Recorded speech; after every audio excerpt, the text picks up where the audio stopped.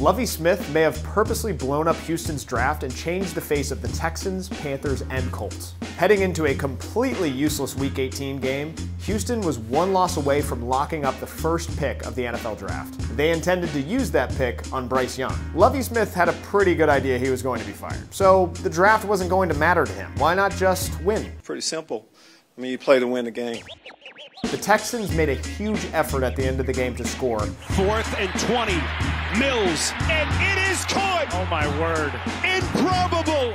Then they went for 2 and got it. Who will pick first in the draft? Mills to the end zone, it's caught! The result? The Texans would get the 2nd pick in the draft behind the Bears, who traded with the Panthers. This sent their top guy to Carolina and Stroud to Houston. It's going to be fun to track the butterfly effect of this for a while. Thank you.